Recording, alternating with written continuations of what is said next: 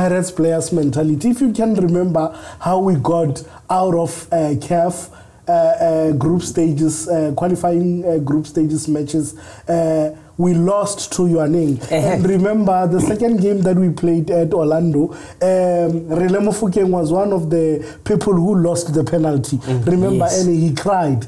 But if you saw how much the boy cried, and if you followed how much the boy was so excited after scoring, went straight to his to the mother and hugged her mother after Pirates qualified, and he's very much excited about continental football at the age of 18. Come on, man. I don't need to add to it. Come on, man. At the age of 18, he's already happy that I'm going to play against Al Ahly. I'm going to play against Zamalek. I'm going to play against whoever, young Africans from Tanzania and so forth. Come on, man. That's what makes Pirates to click. The mentality of that.